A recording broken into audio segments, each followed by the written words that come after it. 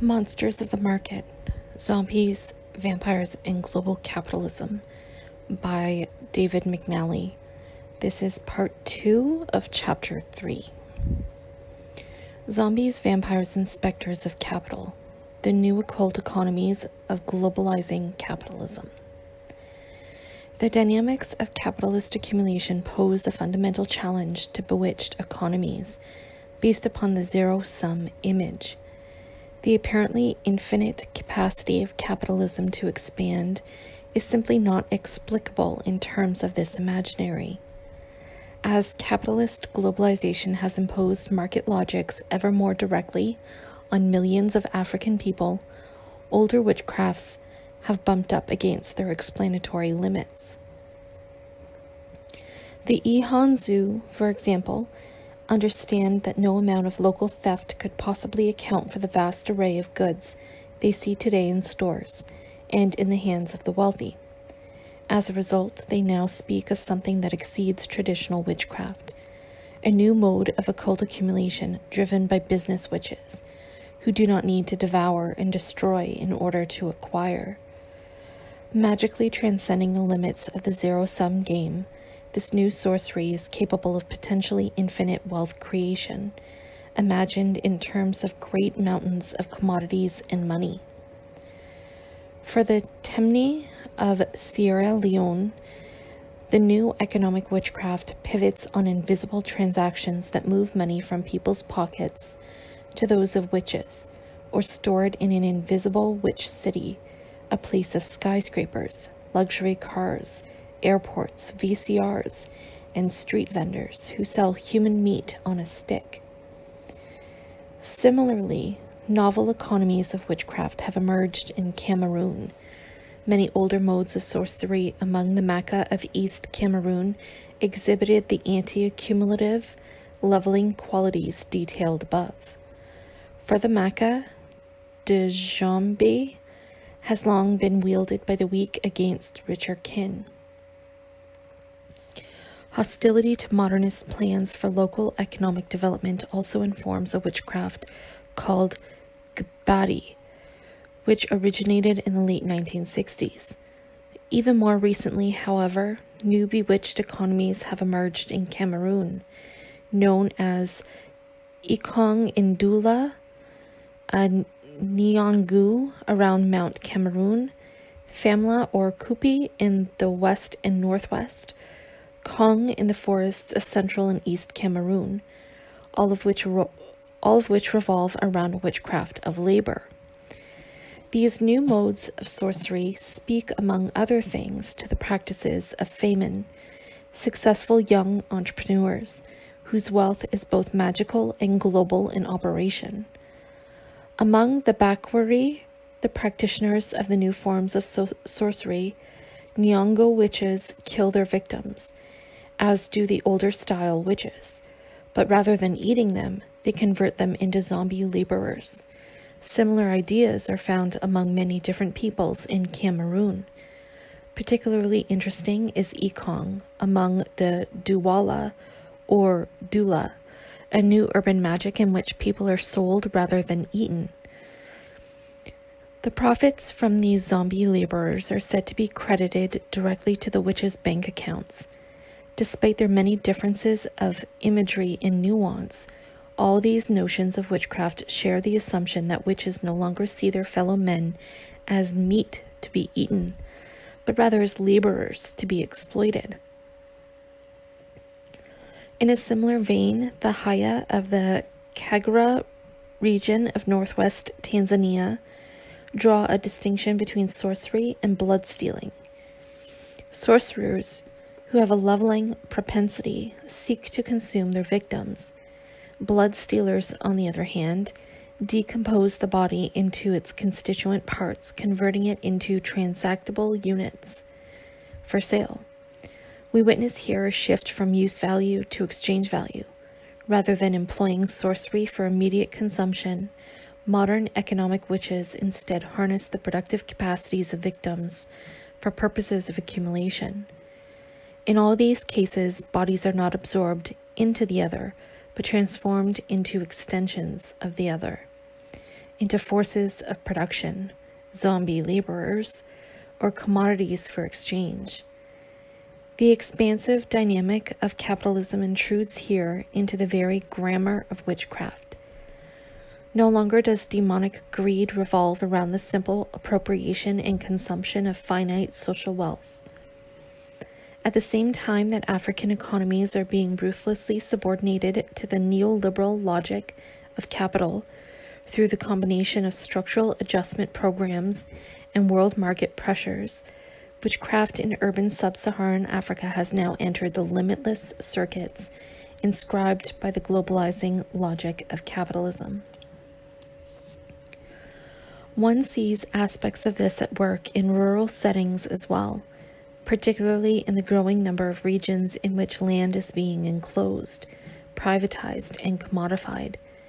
As these phenomena occur, massively accelerated by capitalist demand for primary products, cotton, coffee, oil, rubber, cocoa, copper, and the like, amid rising costs for food and fuel and a curtailing of credit for the rural poor, ownership of and access to land becomes increasingly precarious for the poor, while wealthier groups accumulate at their expense. In such circumstances, conflicts, often violent ones, over land, cattle, crops, and so on, frequently provoke allegations of witchcraft.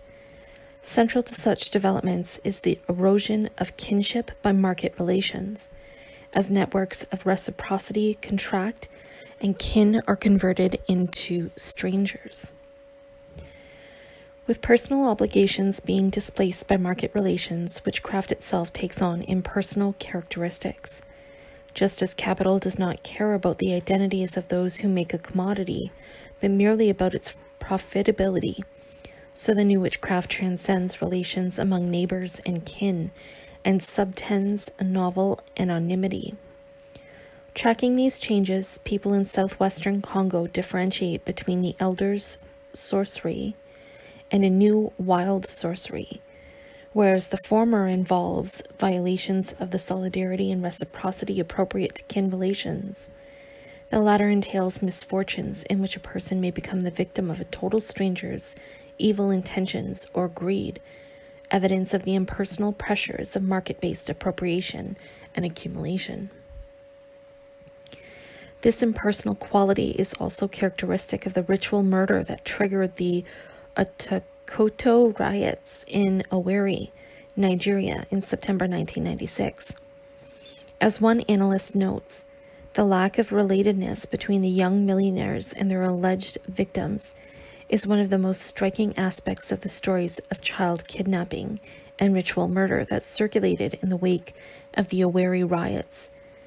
However horrifying, evil deeds among kin are nonetheless explicable in terms of long-standing conceptions of the dangers that threaten communal life. One can at least plan for self-protection if names and faces are attached to those, neighbors or kin, who might threaten you. But if kidnapping, murder, and dismemberment become an impersonal business, then the dimensions of horror start to burst the boundaries of the known. In the impersonal tumult of the urban marketplace and the modern city, where evil is business, nothing personal, horror enters the terrifying machinery of random violence. No commentator has more insightfully examined such transformations in the African popular occult and their interrelation with cultural and economic change than historian Louise White. In a rich and nuanced analysis, White argues that vampires emerged in the African imaginary only in the 20th century, when the increasing penetration of capitalist imperatives provoked new ways of comprehending and portraying the dangers of everyday life. Indeed, she argues compellingly that vampire stories involved complex efforts to penetrate the mysteries of capitalist labor processes. White points out that many of the African terms that denote vampires derive from words used for specific groups who performed highly regimented work routines. The Swahili word wazimamoto derives from the term for firemen, for example, while the word for vampires in colonial northern Rhodesia, Benyama, Munyama in the singular, originally applied to game rangers. Most of these terms took on connotations of bloodsucking only in the 25 years after the First World War. They are, in short, early 20th century expressions, strictly demarcated from older vocabularies of witchcraft. For this reason, White treats vampire tales as entirely distinct from witchcraft stories. I have chosen a different tack, preferring to locate vampires within the vocabulary of witchcraft, while distinguishing among various genres of sorcery. Notwithstanding this difference, the distinctions that White draws are highly illuminating for my purposes. African vampires were a synthetic image, a new idiom for new times. Witches and vampires were different because they operated in different historical contexts. Vampires were a discursive contradiction, firmly embedded in local beliefs and constructions, but named in such a way that their outsidedness was foregrounded. Unlike witches, vampires were not rooted in local society. They did not fly or travel on familiars, but had mechanized mobility. Blood-sucking firemen had none of the personal malice of witches. It was a job. As such, it did not imperil people in tense relationships. It imperiled everyone. Firemen and their agents were not evil, but in need of money. Vampires were outside the social context that witches inhabited in East and Central Africa. They were seen to be internationalized, professionalized, supervised, and commodifying. This description traces semantic shifts that preceded, but conditioned, those I am describing. In insisting on the novelty of vampires in 20th century Africa, White highlights the ways in which new and increasingly capitalist social relations called forth new configurations of the popular imaginary. 20th century folk tales about vampires and bloodsucking provided, in turn, many of the discursive resources for the more recent spate of rumors and stories, which pivot on the image of the zombie laborer, with which I am concerned. Over the last 30 years or so, I submit vampires, or the witches who appropriate human bodies and energies for purposes of incessant accumulation, have become less foreign, particularly in urban settings in sub-Saharan Africa. While they may be enmeshed in mysterious global networks, they are typically Africans located in the impersonal tumult of economic life in large cities, such as Lagos, as well as considerably smaller cities and towns like Owerri. To be sure, the new sorcery is anonymous and businesslike. It is a professional rather than a personal affair.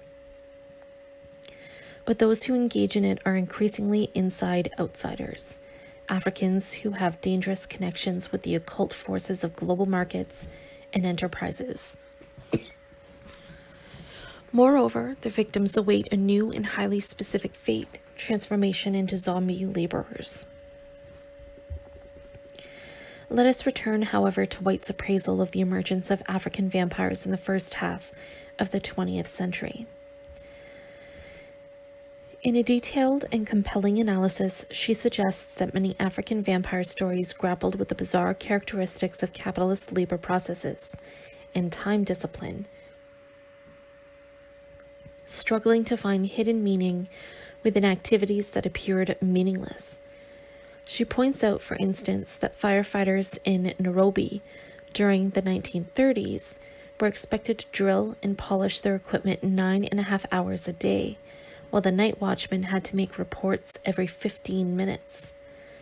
For this work, they were well paid by comparison with casual laborers. That such ostensibly pointless activities could garner regular wages was in itself a mystery requiring explanation. More than simply mysterious, however, there was something traumatic involved in subordination to a regime of wage labor. As E.P. Thompson pointed out in the case of the working class in 18th century England, capitalist time discipline is often experienced as a brutal assault on the social rhythms of pre-capitalist life. which are governed less by the abstract time of clocks and calendars divided into quantitative segments, seconds, minutes, hours, days, months, than by qualitative fluctuations having to do with seasons, weather, light and darkness, and the routines of labor, festivity, and celebration. The insistence that workers are to report to work at a set time and are to work an unvarying number of hours, day after day, month after month, irrespective of the season, the weather, darkness, or festival dates.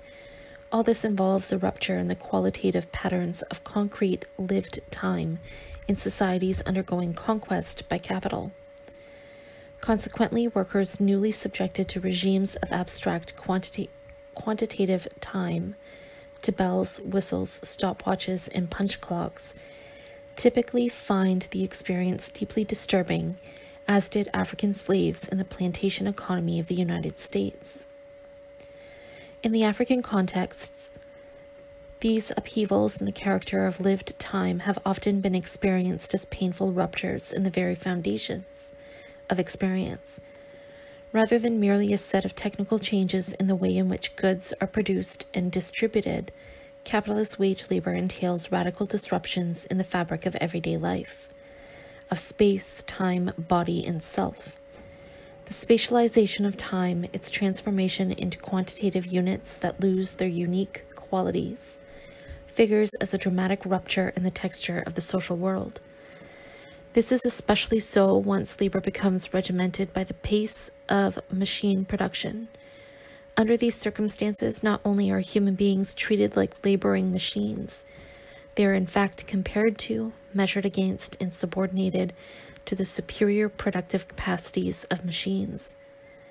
Inserted into increasingly mechanized production processes, human productive activity is treated as a measurable thing-like entity. Labor in the abstract, stripped of all its unique features and characteristics. As human activity loses its significance within the automated operations of machine-driven production, it also loses its foundational properties. Rather than the animating power of the production process, labor is now eclipsed by machines. This disappearance of concrete labor within a mechanized production process typically imperils conventional understandings of identity. The penetration of the self by machines comprises a monstrous threat to personhood, as if demonic forces are sucking the life from individuals. We should not be surprised to learn, then, that in the minds of colonial Katanga, accusations of bloodsucking became especially persistent when mine owners tested mechanized shovels as an alternative to pick and shovel men. More recently, the quantification of time has assumed a prominent place in the witchcraft narratives that have emerged alongside the integration of the Maori of Niger into migrant labor markets. As I have noted, the forms of work and temporality characteristic of capitalism often appear deeply mysterious and threatening to those raised within alternative orders of experience. In a number of African vampire tales, as we have seen, it is taken for granted that something hidden and illicit is at work when firemen, for example, endlessly conduct drills and polish their machines and equipment. The apparently senseless repetition of physical movements and the deeply intrusive forms of work supervision are assigned enigmatic meanings drawn from the grammars of witchcraft. During the period between the world wars, police recruits in Kampala, for example, often believed that their highly regimented, hierarchical, and supervised work processes disguised the regime of bloodsucking.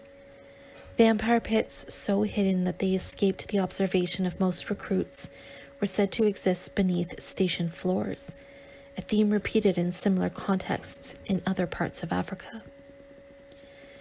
The structure of these tales delineates a cardinal feature of capitalism: the elusive purpose of the complex apparatus of capitalist production, supervision, and the perpetual motion of disciplined labor that drives it. The animating goal, the exploitation of labor and the production of surplus value for capital, remains obscure. As much as workers can feel its effects, they cannot see or touch the exploitation that marks their lives. Moreover, the same disciplinary regimes are imposed on those, police, firefighters, nurses, and so on, who are not engaged in commodity production, and their rationale is, if anything, even more perplexing. By contrast, peasants forced to pay rents to a landowner have a hard and fast grasp of what is at stake. They know precisely the amount of product, money, or hours of labor they turn over to their immediate rulers. However much it may be resented, their exploitation is anything but mysterious. In capitalist society, on the other hand, an inherent mystery pervades work processes.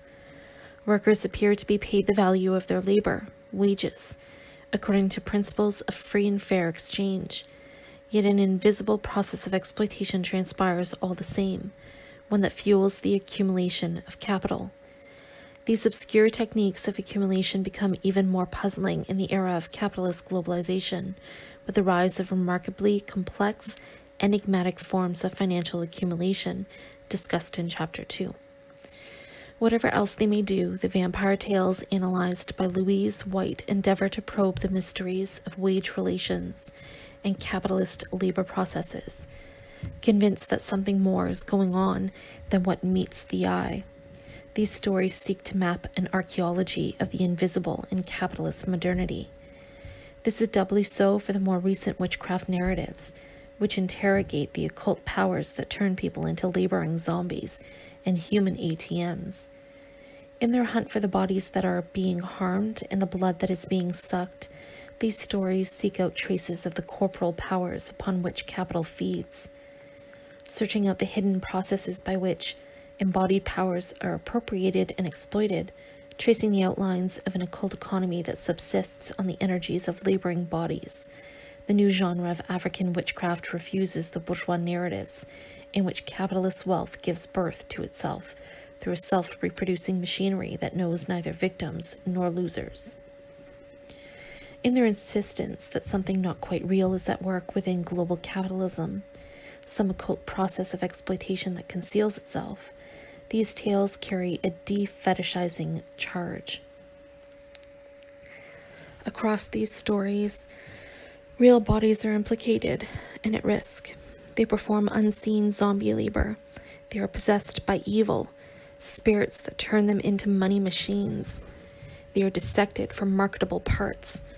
A hermeneutics of suspicion animates these folktales, a thoroughgoing mistrust of the claim, popular among postmodern theorists of the so-called informational economy, that we have transcended the economics of materiality.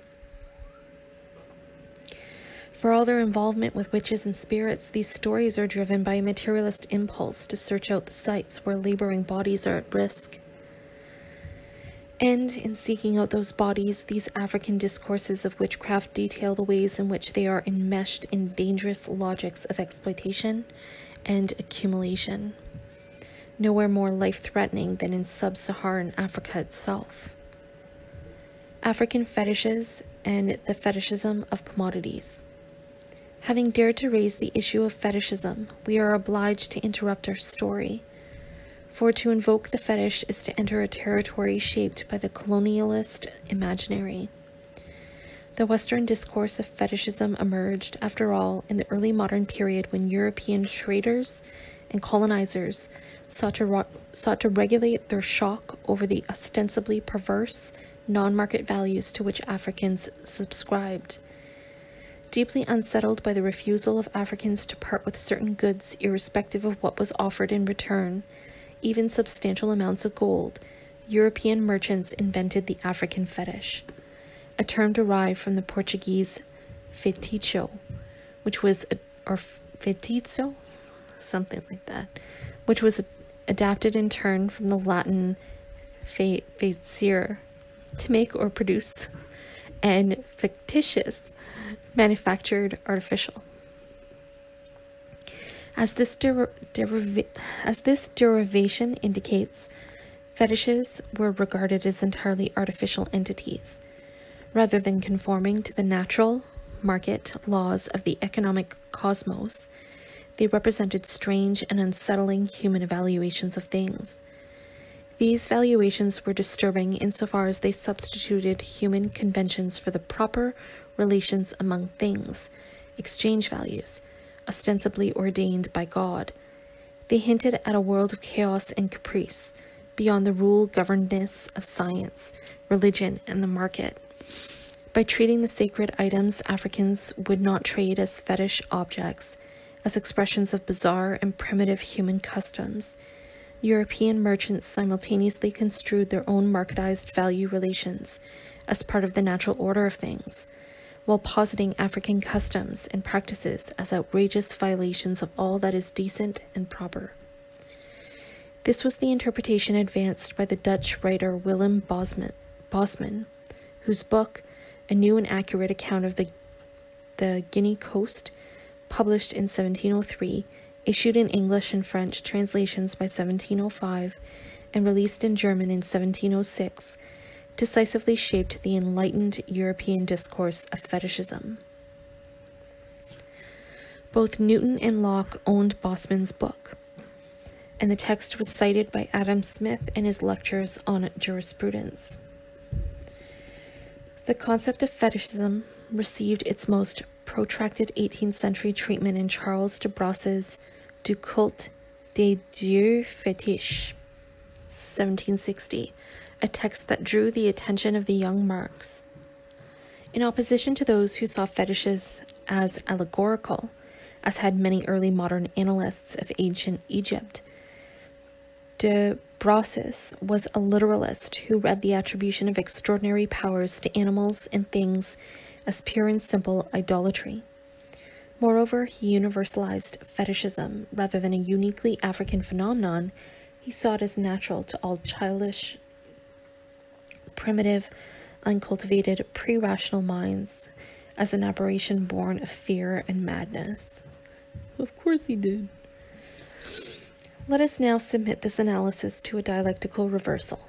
By interrogating the fetish as a product of the fears of the Europeans who constructed it, rather than of those upon whom it was projected, we can discern the anxious premonition the concept was meant to contain. In insisting that certain goods not be commodified, after all, Africans were exposing as fictive all claims for the universality and naturalness of the European market economy. In a revealing passage in a book published 4 years before, Du Culte des Dieux Fétiches, de Brosse claims of primitive peoples, for example, almost everywhere they have been found in a state of ferocious stupidity, perfidiousness, and unapproachable. In some places, they have even appeared to lack a taste for commerce and for the novelties which have been shown to them. They have maintained an obstinate silence. This obstinate silence represents the refusal to name a price, the unwillingness to agree that every object must have a market value. For Europeans imbued with the commercial mentality, with the idea that the market economy corresponds to the natural order of things, this silence before the gods of the market was nothing less than heresy, a perverse refusal of one's natural duty.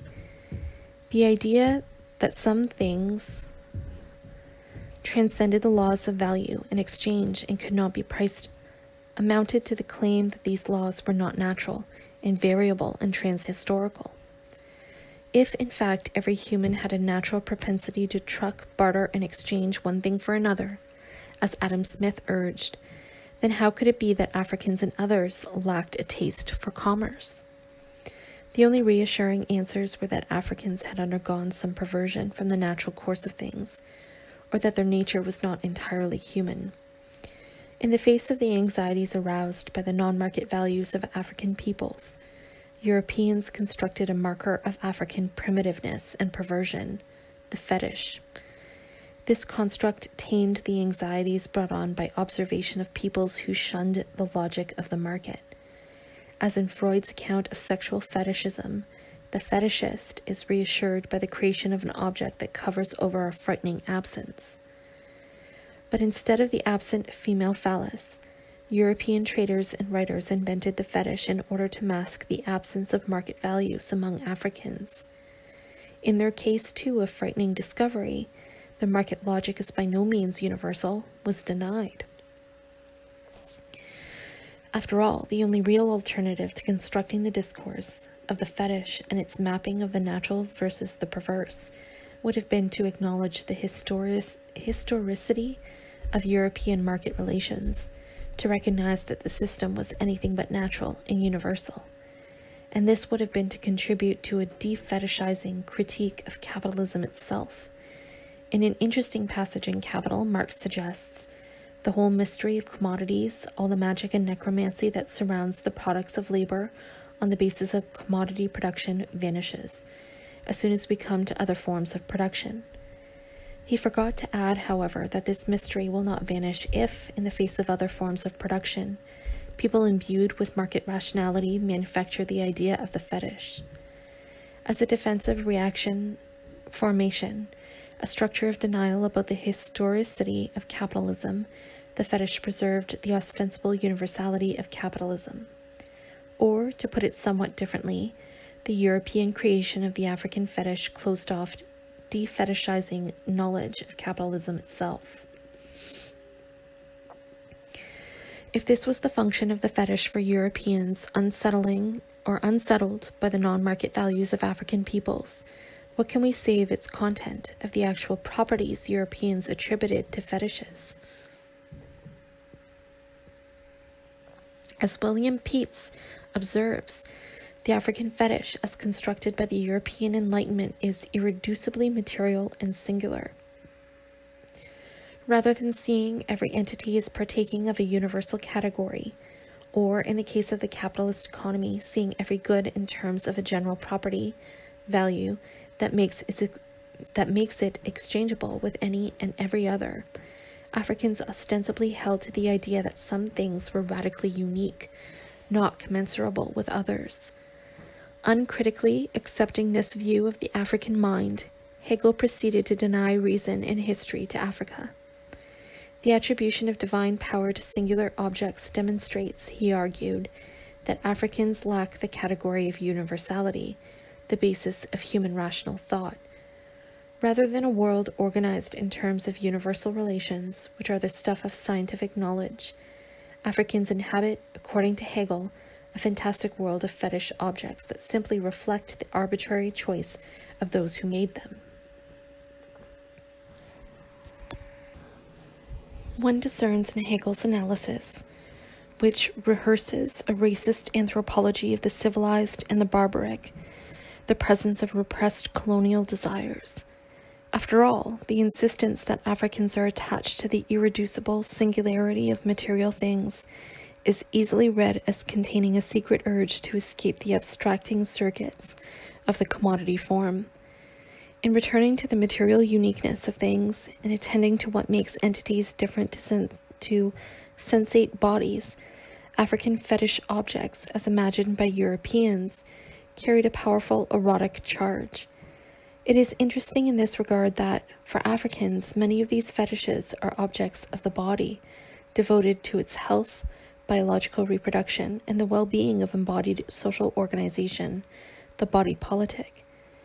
Fetishes are thus directed to the types of corporal needs and desires that are systematically suppressed in the abstracting logic of commodification. The young Marx may have intimated something of this when he seized on one European characterization of fetishism as the religion of sensuous desire.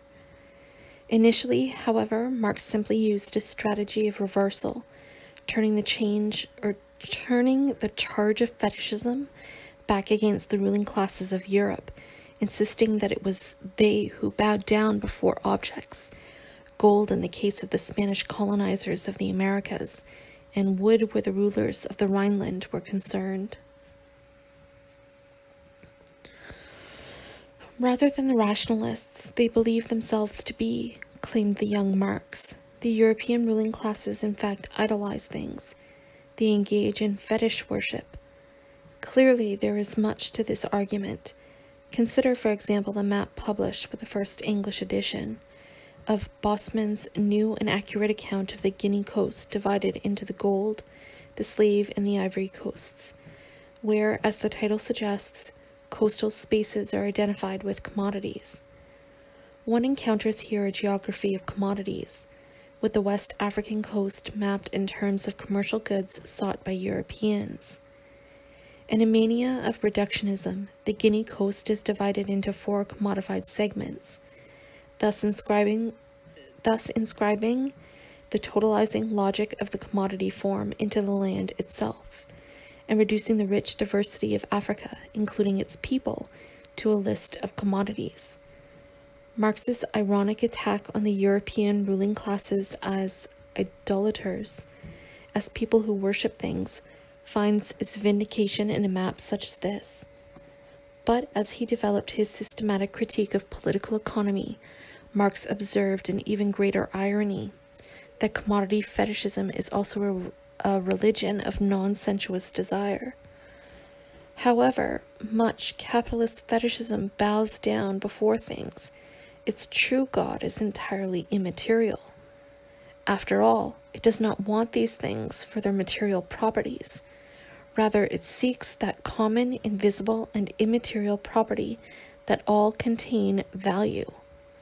This is the great insight of Peter Stelibris, who grasped the powerful irony that drives Marx's defetishizing critique. To fetishize commodities is, in one of Marx's least understood jokes, he writes, to reverse the whole history of fetishism, for it is to fetishize the invisible, the immaterial, the suprasensible. The value of commodities on capitalist markets has nothing to do, after all, with their sensible material features. If it did, then radically dissimilar goods, from grain to gold, iron to digital information, coffee beans to the act of copulation, could not exchange with each other, and could not be measured on the same scale via money. Yet, despite their radical dissimilarities, any and all goods in a capitalist economy, and this includes services, can enter into exchange with the whole world of commodities. Every conceivable good can have a price, a marker of its universal exchangeability. This can only mean, however, that the commensurability of goods, their capacity to operate as repositories of value in a world of commodity exchange, does not reside in any of their material properties. If it did, then they could not exchange with those that lacked these properties. Value must, as we have seen, be something immaterial, something all commodities share, irrespective of their sensible differences. It is only their property as products of human labor in the abstract, labor stripped of all material specificity, which makes commodities commensurable. But this means that value, the driving force that generates the manic activity of capital, is entirely invisible, intangible, an objectively effective power that operates by means of a phantom-like objectivity. When we fetishize commodities, therefore, we attribute extraordinary powers to an immaterial substance.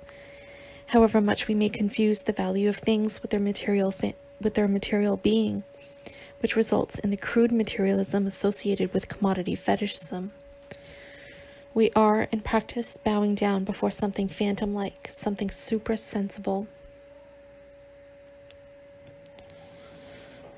This allows us to appreciate the cleverness of what Stelibris describes as one of Marx's least understood jokes.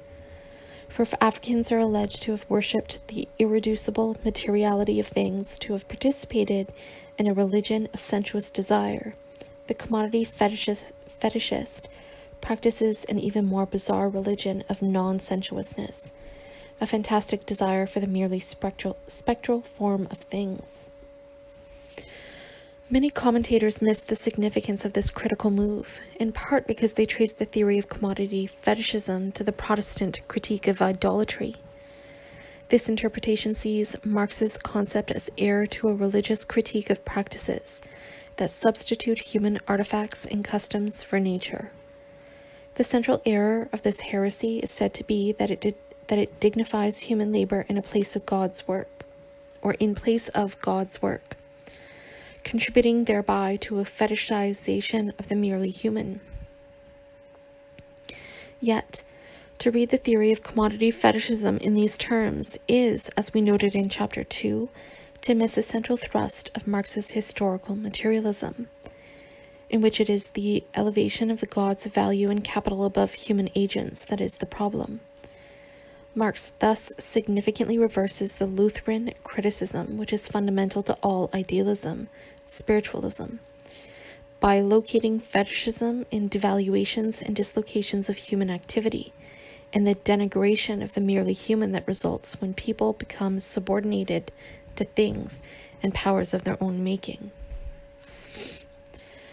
Thus, while there is a crude materialism associated with commodity fetishism, its misattribution of value to the material properties of things, there is equally, and in some respects more crucially, a wild spiritualism, the worship of the phantom-like objectivity of value, the elevation of abstractions above people and objects.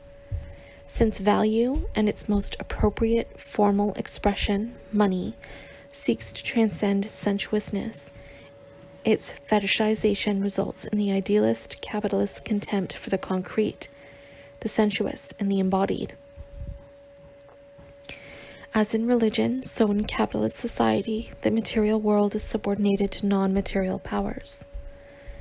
In treating things and the products of human labor as artificial and impure, Protestantism fetishizes the immaterial, God. For this reason, it is the most appropriate religion to capitalism. Yet, value can only exist by inhabiting or possessing things and bodies, since only actual concrete goods can exchange with one another. This produces that vulgar materialism, the worship of objects, which is one side of commodity fetishism, the side that is seized on exclusively in many accounts. After all, as much as capital insists that it is everything, and that the material world of nature and humans counts for nothing, it inevitably fixates on the very natural objects it has scorned. To truly abandon the world of nature and human material practice would signal its death. For all its ghostly objectivity, value flourishes only by attaching itself to entities whose objectivity is appreciably more palpable. Value needs, as Marx puts it, things and persons which will act as its bearers. And this returns us to the fetishes that haunt sub-Saharan Africa today. After all, Africa continues to be plundered for the products of nature: ivory, rubber, diamonds, cocoa, cotton, gold, oil. Digging, cutting, and pumping, slashing through forests and jungle, blasting great holes into the earth, capitalism in Africa seems intent on nothing less than a veritable war against nature. And with each manic effort to seize their continent's natural wealth, Africans have been captured, whipped, beaten, worked to death, structurally adjusted, also that nature might be despoiled, people might be downtrodden, and capital might accumulate. The fury directed against nature and laborers has swelled into a monstrous system of violence and mayhem. Private militias, state and colonial armies have marauded across the continent, ensuring that the natural resources ripped from the earth stay in the hands of the richest and most powerful. Goethe's Faust, the momentous tragedy whose theme is the manic energies unleashed by emergent capitalism, would have found an appropriate setting in Africa. Daily they would vainly storm, pick and shovel stroke for stroke. Where the flames would nightly swarm was a dam when we awoke. Human sacrifices bled, tortured screams would pierce the night, and where blazes seaward spread, a canal would greet the light. When the African explorer-adventurer Henry Morton Stanley oversaw construction on behalf of King Leopold of Belgium of a 400-kilometer-long road from the mouth of the Congo to what is now Kinshasa, his crews blasted their way through mountains and hills. This frenetic creative destruction earned him the moniker Bulamatari, breaker of rocks, a term that, in later years, the people of the Congo would use to describe the machinery of the state. There is a marvelous poetic wisdom contained in this description.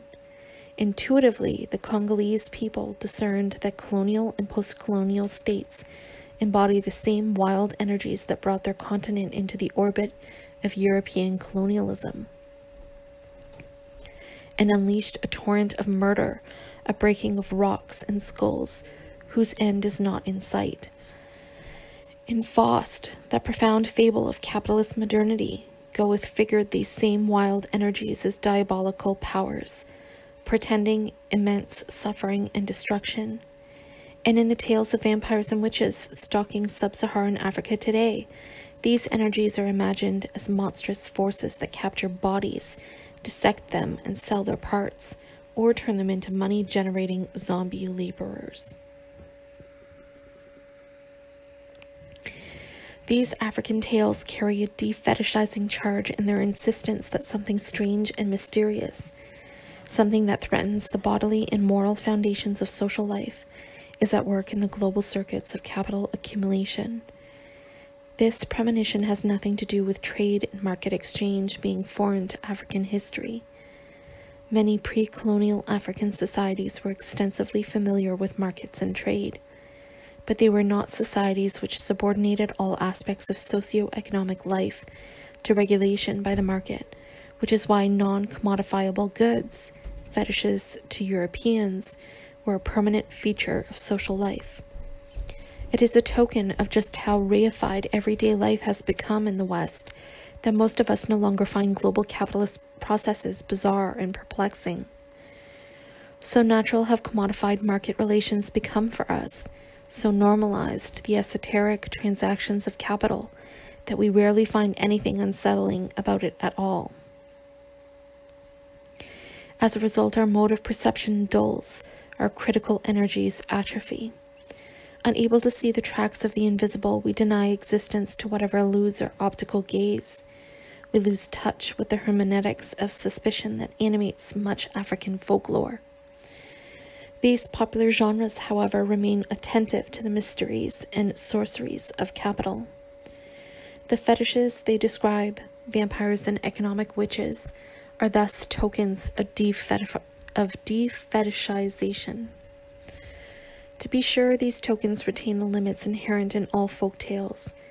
They inadequately map global processes, too often mobilizing volatile anxieties and desires. If their critical insights are to be cultivated, these stories must be refracted through a dialectical optics. As we shall see, some extraordinary works of African literature manage to do just this. But before turning to these issues, we need to consider the figure which accompanies the vampire and African witchcraft tales in the age of globalization, the zombie. The living dead, zombie laborers in the age of globalization. Observing the proliferation of zombie stories coming out of South Africa today, one radical commentator suggests the images of zombies in these stories are not derived from traditional South African folklore, but are rather taken full-blown from American horror films. There is a failure of dialectical imagination in such a claim, one that fails to grasp the flows and counterflows of meaning through which figures of horror are constituted in late capitalism. To begin with, Hollywood's zombies are themselves adapted directly from the experience of enslaved Africans and their descendants in the former colony of Haiti. To the degree to which American horror film transmits zombie images to Africa, it reworks a cultural product of the African diasporic experience.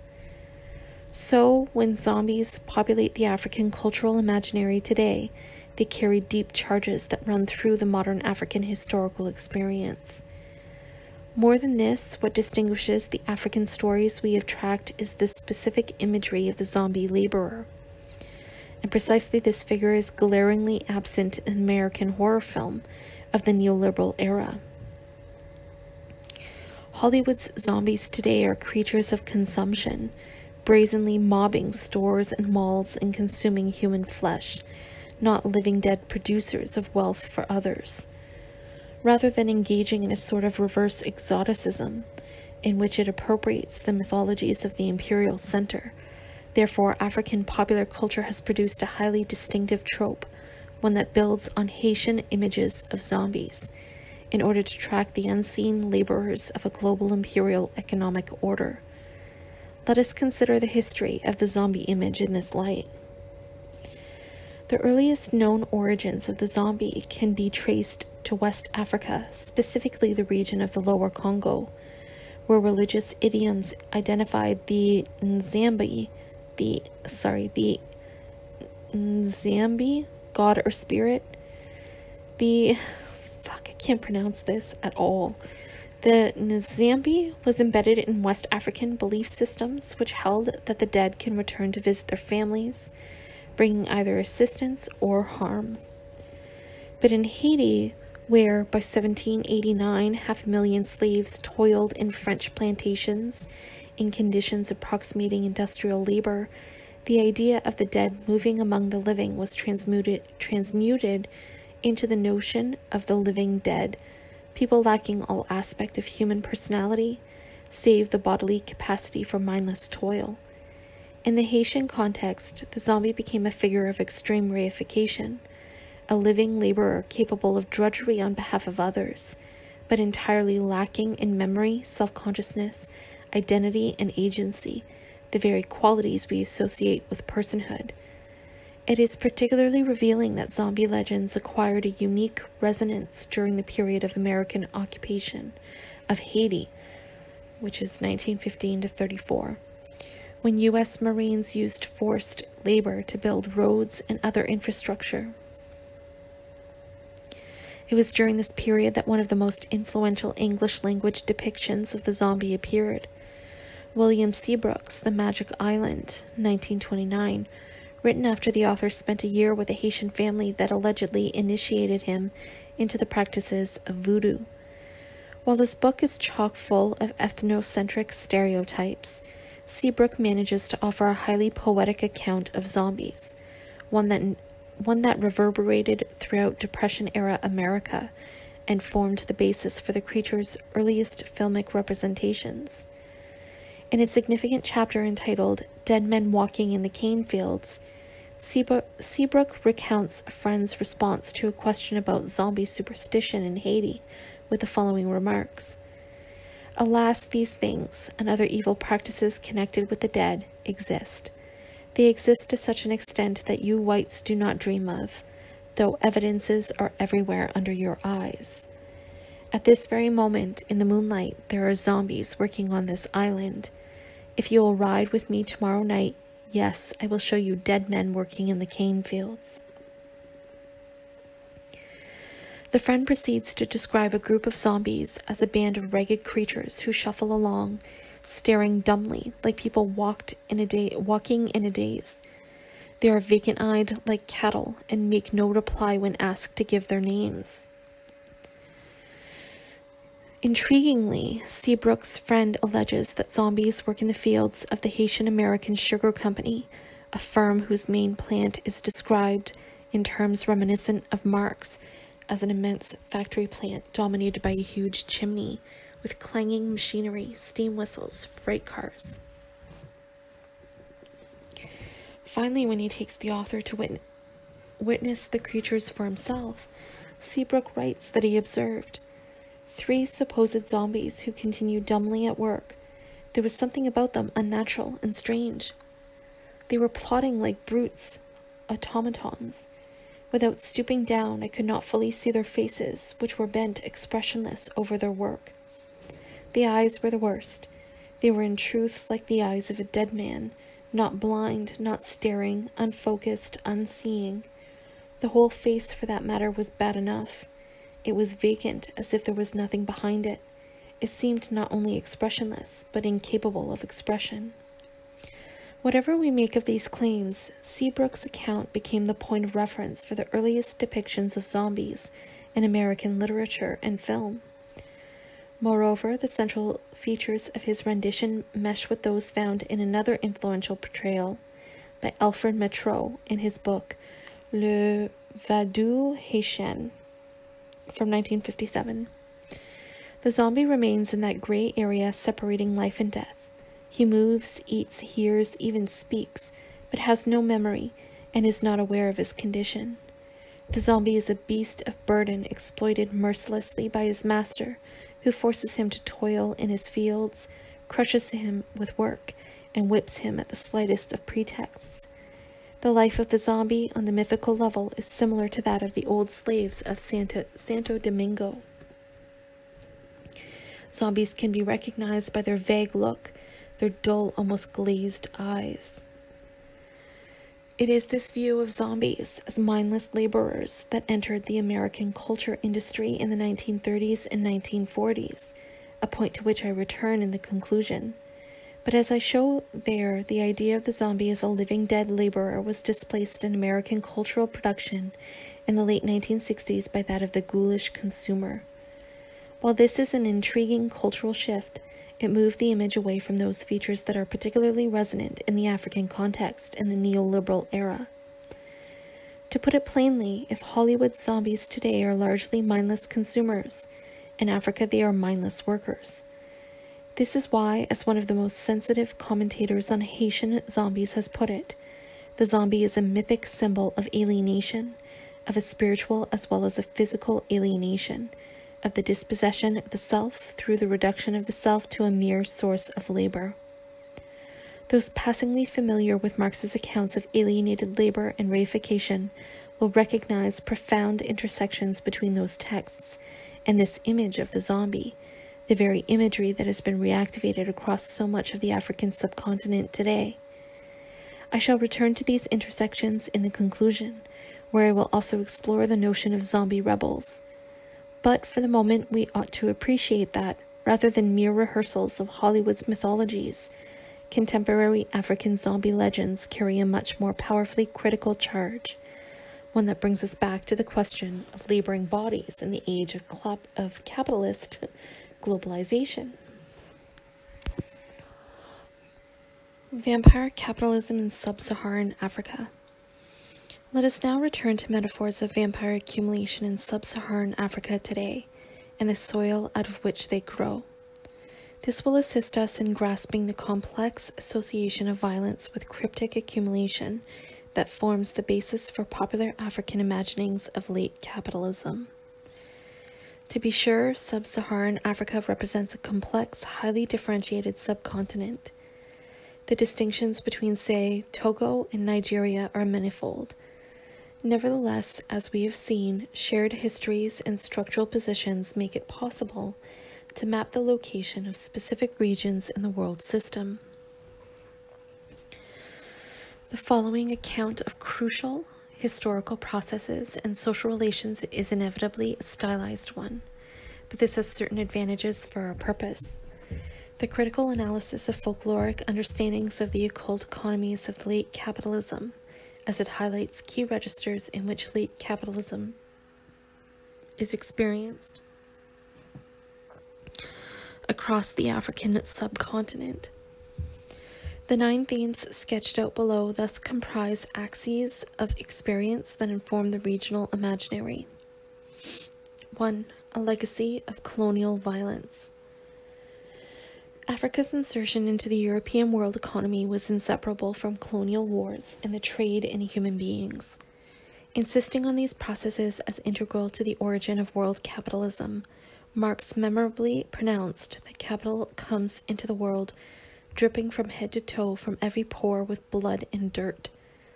To be sure, a few countries on the subcontinent were never colonized, and a number of societies were never directly incorporated into the slave trade. But the connection of the region to global circuits of capital was nonetheless built on these foundations. And these global circuits did indeed run through blood and dirt, as millions were uprooted and sold to perish en route to plantations in the Americas, or to perform forced labor for white overseers. armed with whips and guns, and deploying rape, kidnapping, and multiple forms of physical, social, and psychic violence. On top of this, perhaps a quarter of the people of West Africa were enslaved at home, forced to work in the textile or palm oil industries, among others. The end of the slave trade by no means reduced the scale of violence.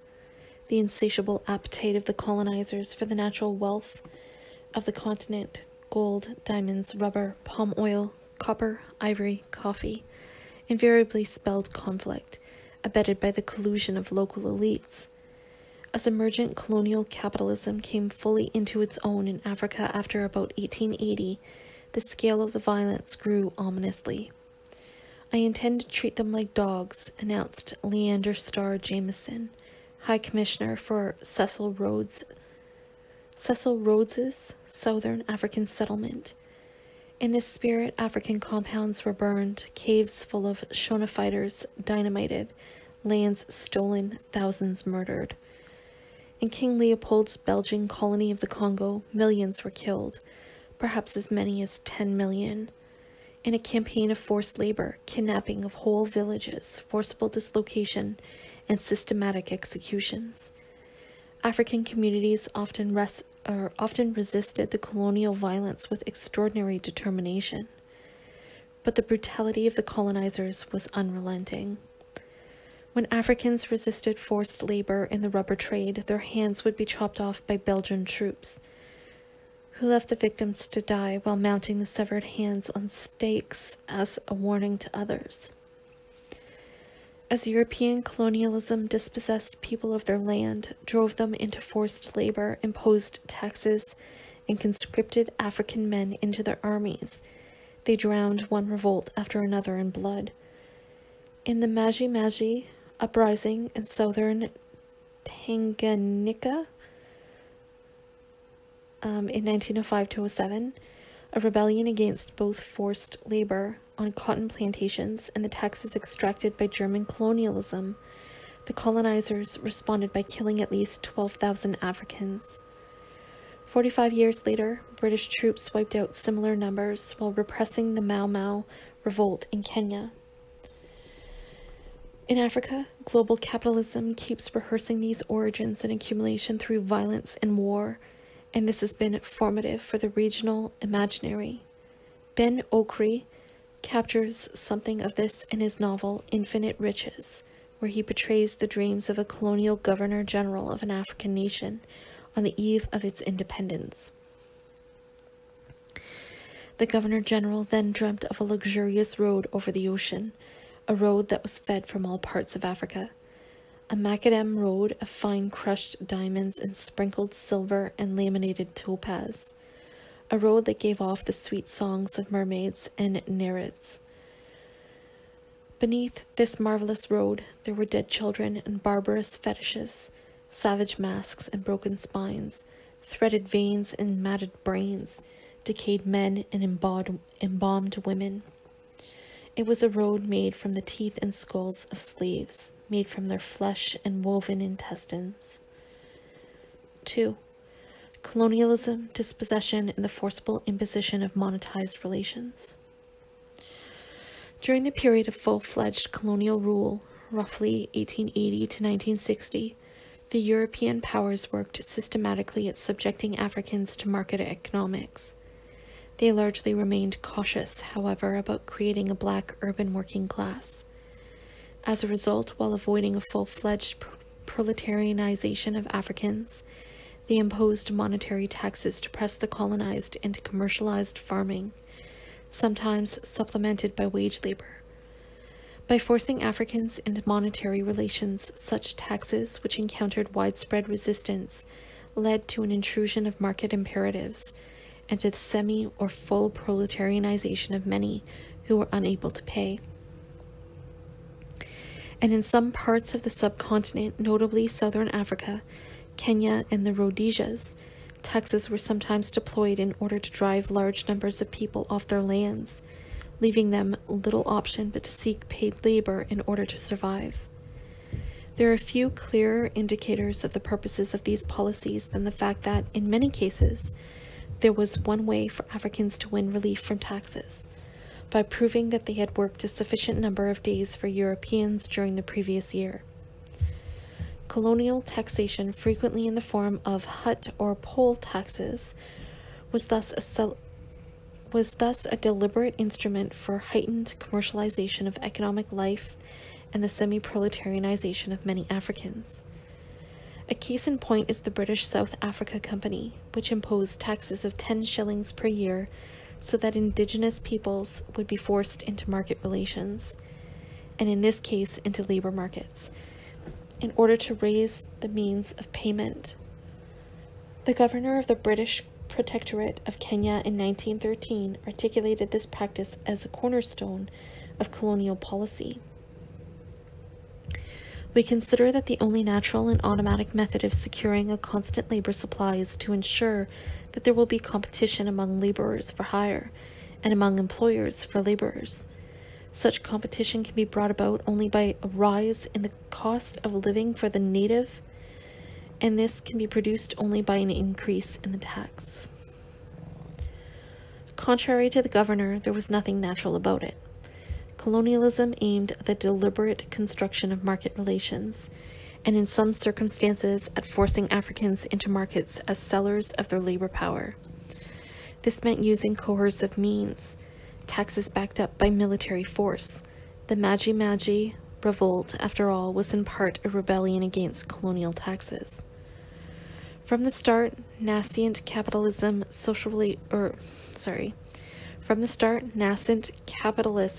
social relations were thus experienced as unnatural, as a foreign imposition designed to destroy customary ways of life.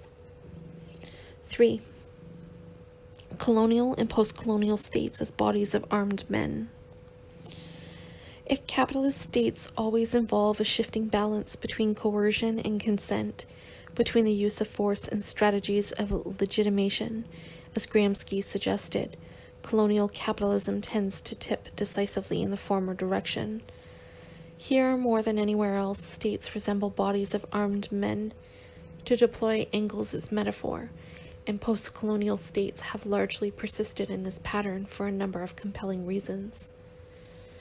First, subordination to the capitalist world economy has meant that all post-colonial states in Africa, even those that sought an African socialism, found themselves sooner or later, and to differing degrees, recolonized by the world market. Sometimes eagerly, sometimes through incremental but grinding pressures of the world market and international financial institutions, local elites were fashioned into homegrown personifications of capital, prepared to operate as the privileged local gendarmes of the world system. Inevitably, the imperatives of capitalist accumulation exacerbated social inequalities, deepening the stratifications and class divisions in African societies, and inducing cycles of resistance which have been countered by brute force.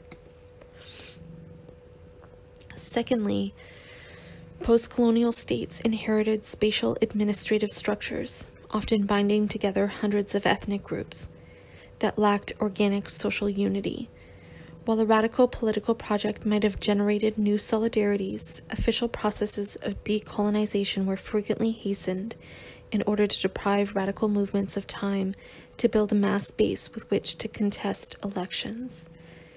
Having tried to abort the emergence of militant mass movements, or crush them where they did emerge, the Belgian Congo, for instance, colonialists would oversee the installation of conservative elements into state office.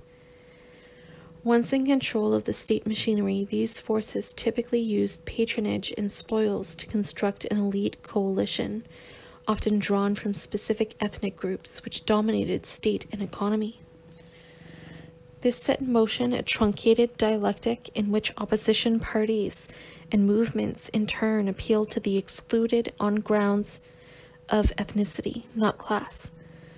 The result has been a pattern of ethnic conflict, in fact the product of elite class projects linked to imperial power, not something inherent in cultural differences, that has reinforced violence and state coercion.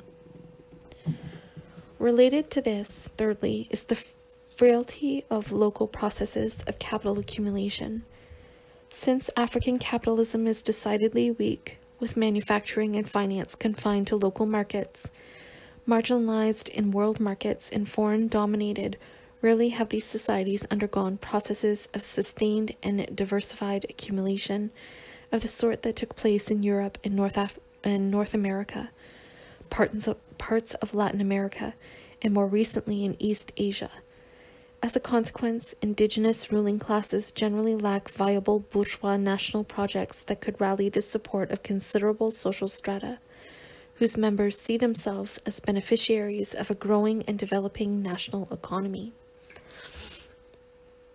African ruling classes thus lack national accumulation strategies that can provide the social material foundation for ruling class hegemonies that tip more to consent than coercion. The combined effect of these processes is the persistence of state forms that rest upon and reproduce social and political violence. And as economic crisis has accompanied neoliberal globalization, these tendencies have been intensified in a context of declining living standards and conditions of life. 4. Neoliberalism, structural adjustment, and mass impoverishment. While the neoliberal programs of structural adjustment promoted by the World Bank and International Monetary Fund, IMF, have as one of their ostensible aims the rooting out of corruption from African regimes, these programs of mass impoverishment have, in fact, merely reshaped the terrain for swindling and looting. Structural adjustment, usually required by Western governments, the World Bank, and the IMF, as a condition for urgently needed loans, involves a package of reforms with the following features: massive cuts in public spending, leading to mass layoffs, the closing of schools and hospitals, the elimination of state subsidies on basic commodities consumed by the poor, such as grains, flour, and heating oil, privatization of state enterprises, mines, trading companies, public utilities, water systems, devaluation of the local currency, which pushes up the prices for imported goods consumed by the population and cheapens exports, thus impoverishing millions of agricultural producers while bringing in less to the national treasury and driving up the trade deficit, opening up the national economy to foreign ownership, liberalization of the financial system, which relaxes conditions for new banks and other lending institutions to form, encourages Western banks to set up shop, and frequently breeds shady financial practices. One African nation after another has heeded the prescriptions of the Western International Financial Institutions, IFIs. The results have been catastrophic.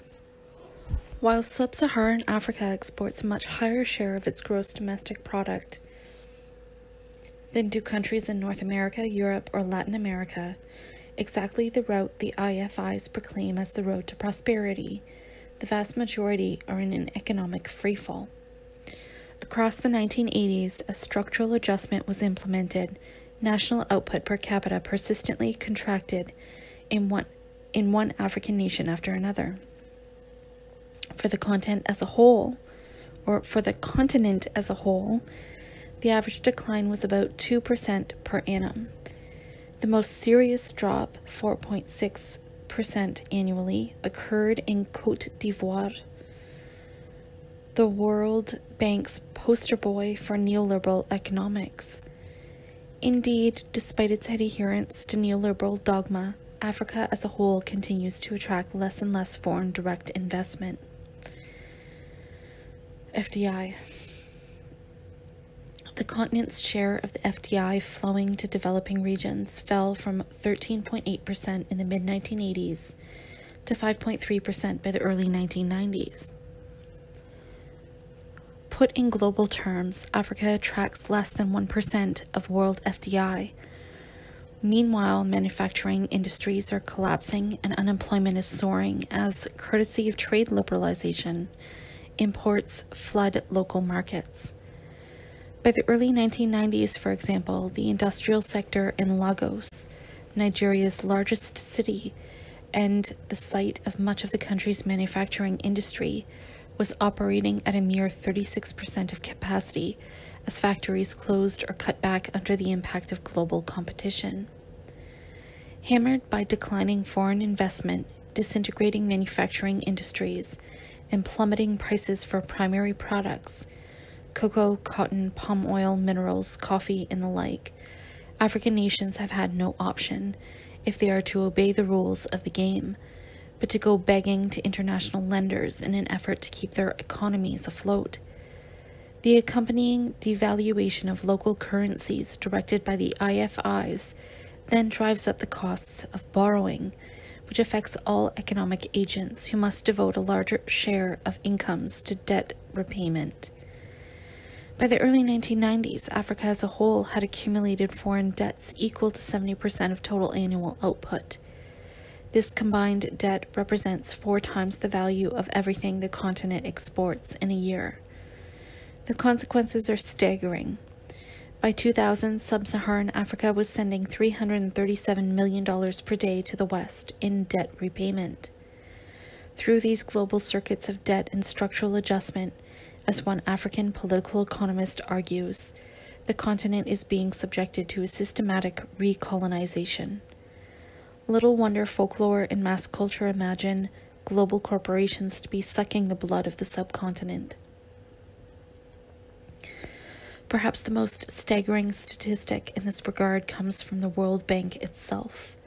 Between 1987 and 2000, per capita incomes in sub-Saharan Africa contracted by fully 25%. Yet even that statistic is too rosy. Currency devaluations required by the IFIs have sent the costs of basic goods like bread and heating oil soaring, while the speculation induced by financial liberalization has driven rents and housing costs astronomically higher. Meanwhile, collapsing prices for agricultural products force millions to abandon the land and head for already overcrowded cities lacking adequate housing, sanitation, and running water. Lagos alone, to which I return shortly, receives 300,000 new entrants each year. The human toll is shocking. Countries like the Ivory Coast, Nigeria, and Congo-Brazzaville, once classified as medium-income countries, have experienced a horrifying regression. 70% of the people live below the poverty threshold, earning $1 or less per day, and life expectancy, which was 58 in 1950, fell to 51 by 2000. Indeed, Zambia, Zimbabwe, the Ivory Coast, and Kenya have life expectancies below 50 and moving toward 45, as falling standards for nutrition and rising disease rates ravage the population. All told, indices of human development are regressing in 14 countries on the African subcontinent. Taking the African continent as a whole, the production and availability of food, industrial output, education, per capita income, and life expectancy are all plummeting. 5. Accumulation by violence, militarized predator capitalism, and struggles to control resource extraction. In a context of staggering regression, the economies of sub-Saharan Africa have been thrown back onto primary commodities, derived from agriculture or mining, as their only substantial asset on the world market. Across the subcontinent, involvement in the world economy pivots on the extraction of natural resources. In 1965, fully 93% of sub-Saharan Africa's merchandise exports consisted of natural resources, or primary commodities. Despite rhetorics of development, this reliance on raw materials remains effectively unchanged. Worse, the terms of trade have consistently shifted to the disadvantage of primary producers, as prices of precious metals and agricultural goods have fallen relative to those of manufactured goods. Between 1980 and 2000, for instance, cotton prices dropped by 47%, those for coffee by 64%, while cocoa and sugar lost 3/4 of their market value. These catastrophes have locked most of Africa into a devastating cycle of impoverishment. For many elites on the African subcontinent, though South Africa is a significant partial exception, the only viable strategy for accumulation is to use the national state, or to seize control over a resource-rich territory within the nation-state in order to reap the rents. The taxes that can be demanded of multinational firms mining for diamonds, copper, gold, cobalt, magnesium, and the like, that accrue to those who can claim ownership or control of the natural resources of the nation, its land, its minerals, its agricultural products, its oil. The result is a rentier-style capitalism in which local elites live off rents rather than the profits generated by capitalist industry. Multinational corporations looking to exploit these resources are only too happy to collaborate in the business of taxes, bribes, and armed thuggery if it allows them to monopolize access to scarce resources. As a result, much competition for capital and power takes the form of bitter struggles to control the state or to fracture it by seizing subnational territories rich in primary commodities. These methods of accumulation by violence, reminiscent of the strategies deployed by the colonialists, are at the heart of a number of the civil wars gripping sub-Saharan Africa today. However much these may express themselves in ethnic form, at issue is a contest to control natural resources in order to accumulate on the basis of the rents derived from them. Even a study by World Bank analysts found that it is not long-standing ethnic grievances, but economic conflict, which is the key to understanding African civil wars since 1965. The upshot is a militarized form of capitalism in which contending fractions of the ruling classes appear as predators, using force to monopolize the natural wealth of whole nations or parts thereof. 6. Vampire capitalism run amok, the road to social disintegration. Because so much of sub-Saharan Africa lacks any viable basis for sustained projects of capitalist development, predatory methods of accumulation described above predominate. As these involve little more than securing the technological and military means to rip resources from the ground, little of which will be reinvested in local industries, a form of parasitism readily emerges in which fortunes accrue to those who control the state, or subnational territories and military forces. State power and the exercise of violence tend in these circumstances to become grotesquely individualized, manifest in the personal dictatorships of the likes of Joseph Mobutu Sese Seko, who ruled Zaire and siphoned off between $4 and $6 billion US before being overthrown in 1997. General Mohammed Siad Barre, who dominated Somalia from 1969 to 1991, General Mariam Babangida, who managed to loot perhaps $12 billion from the Nigerian treasury during his rule, 1985 to 93, or his successor, General Sani Abacha, who is believed to have pilfered $4 billion in a mere 5 years as head of state. These political phenomena inhere in the very forms of post-colonial capitalism in much of sub-Saharan Africa. In turn, predatory accumulation tends to undermine the very bases of the domestic economy, making strategies of national development even more precarious. Mobutu's Zaire is an extreme case in point. As one commentator has put it, to visit Zaire in the last years of Mobutu's era was to enter a world of cannibal capitalism. Despite being rich in diamonds and minerals, the Zairean economy contracted by more than 40% from 1988 to 1995, while gross domestic product per capita plummeted by 65% in the quarter century after 1958. Taken to their end point, these cannibal tendencies induce sustained social disintegration, whose inevitable result is social and ethnic fragmentation, political collapse at the national center, and a proclivity to civil war. Yet, local rulers and multinational corporations often continue to profit handsomely in these circumstances. While parasitism does not always reach this extreme, it inheres as a tendency embedded in the trajectories of many post-colonial states in sub-Saharan Africa.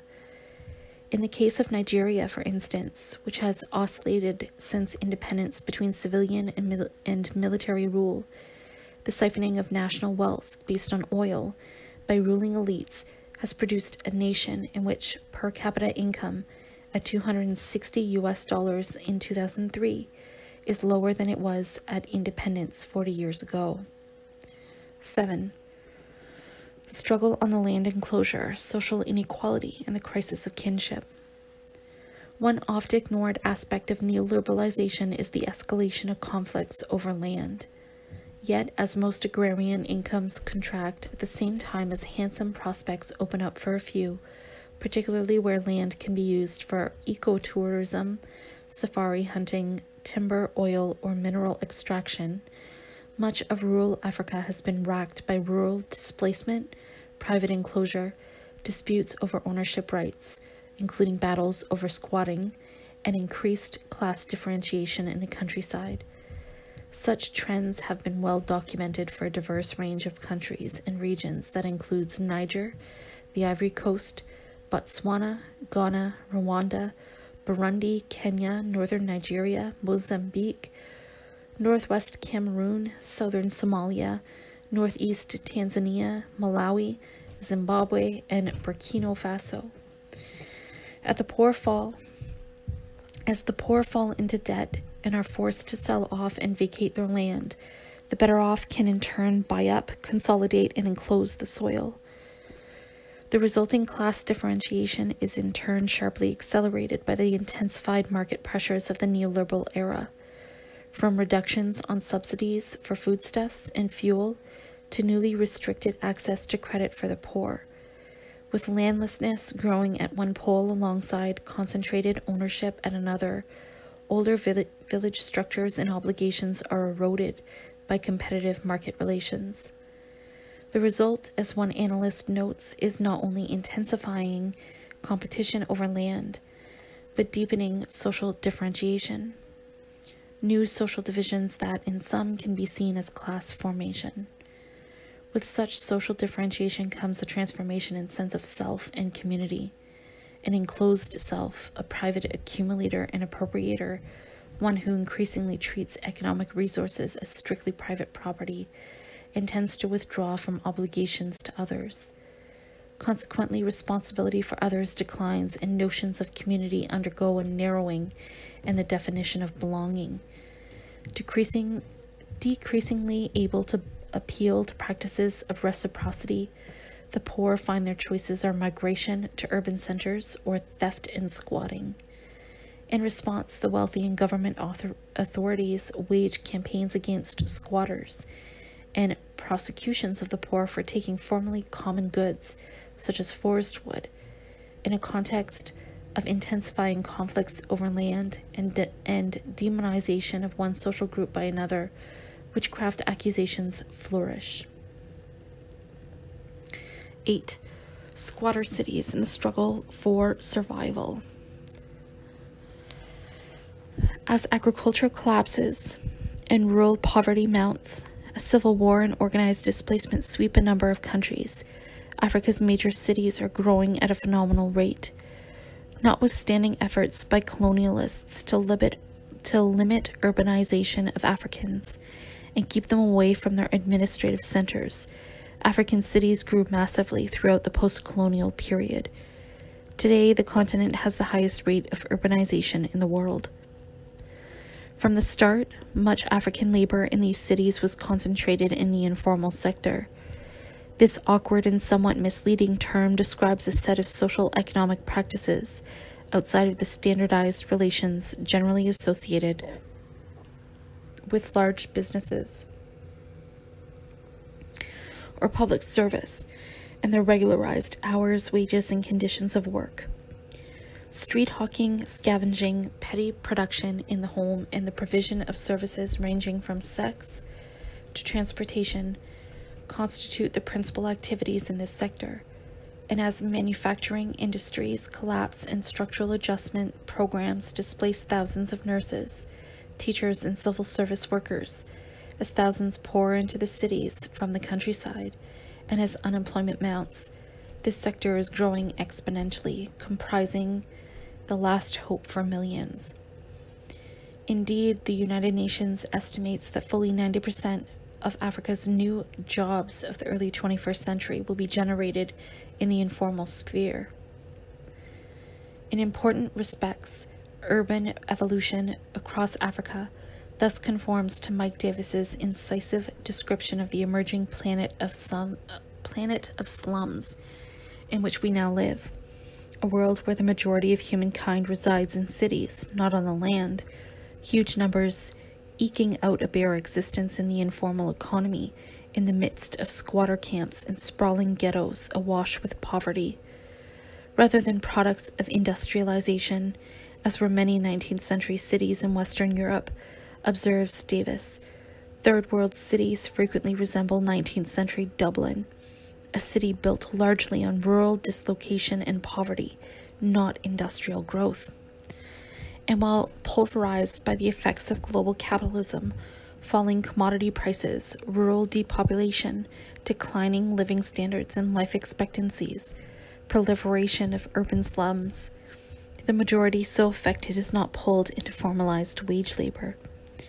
At the same time, and in opposition to unilinear tendencies in Davis's argument, these processes are inscribed within the making and remaking of African working classes, complexly organized communities in which individuals and their kin combine wage labor, informal activities, and more in order to reproduce themselves.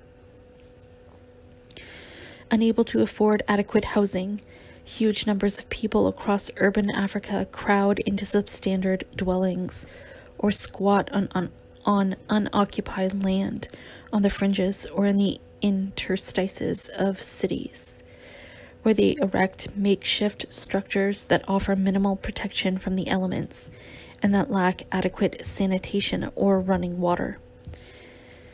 There they combine with poor working-class communities with distinct patterns of survival and resistance.